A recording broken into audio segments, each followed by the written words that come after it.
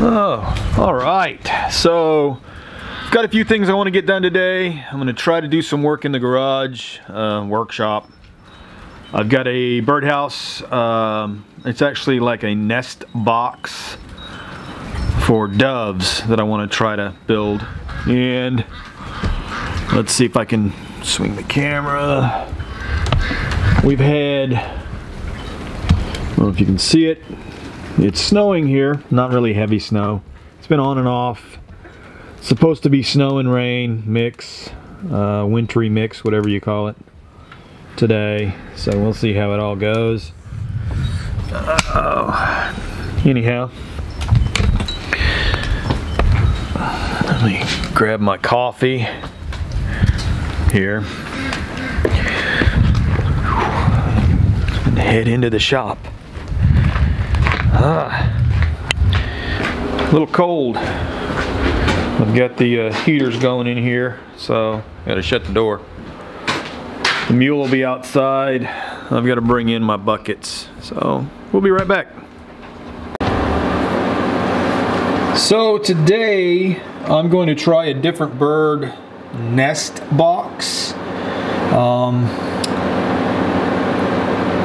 It's called a platform, but it's kind of a nest box. It's the same concept. This is the plans for it.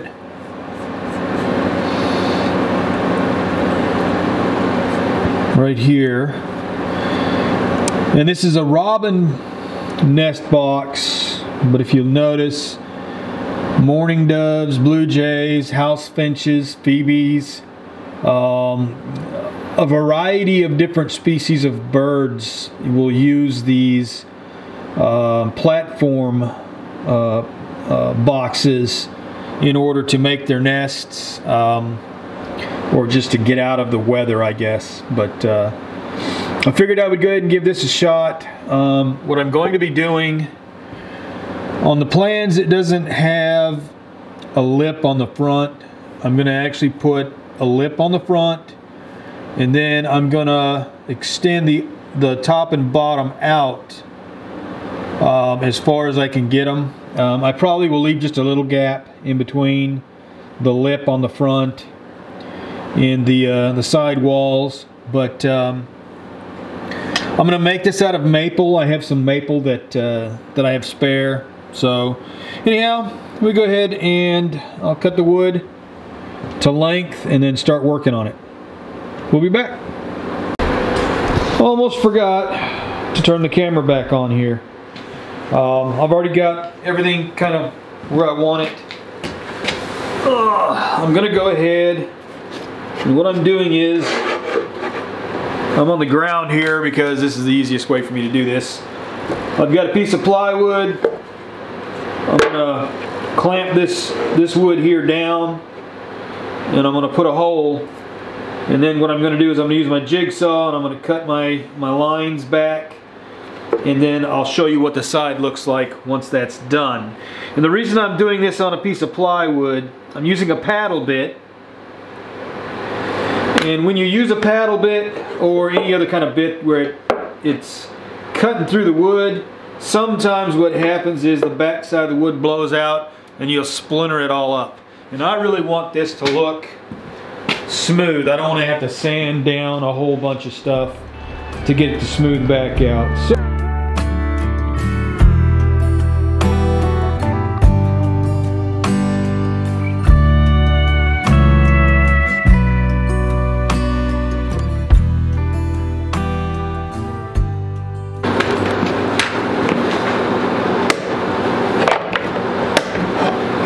okay, so it's pretty much how the side will look.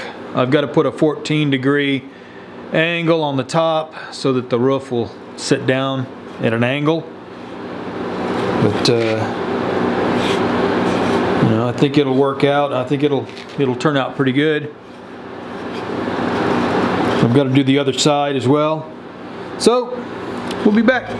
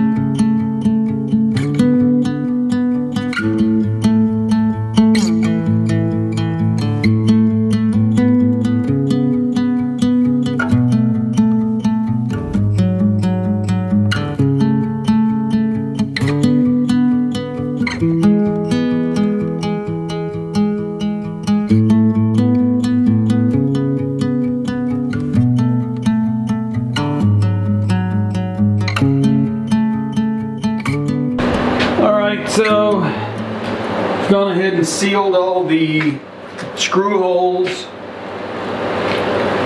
and I went ahead and glued in place this lip that I put on, and filled those screw holes as well.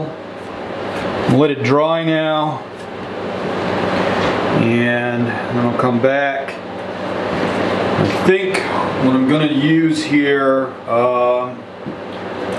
I've got this golden pecan penetrating stain. I'm going to put a light coat of that on there just to make the grain kind of pop a little bit more. And then I'll use my clear satin urethane finish to seal it. Of course, I'll have to sand it all first before I do that. But I gotta wait for it to dry now. So we'll be back once it dries and I start to stain it. And I'll do a time lapse of staining and putting the sealant on it, and then the finished product. At that point, I'll do a reveal on the finished product. So we'll be back shortly.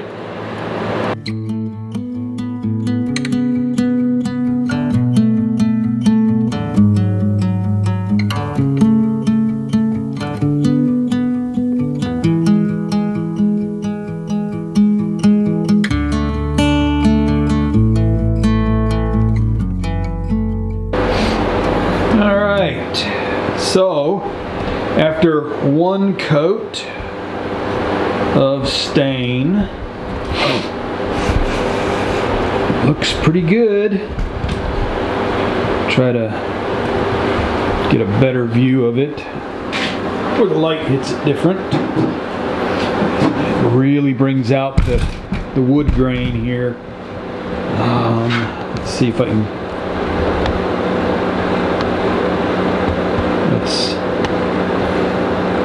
That's a one coat of pecan.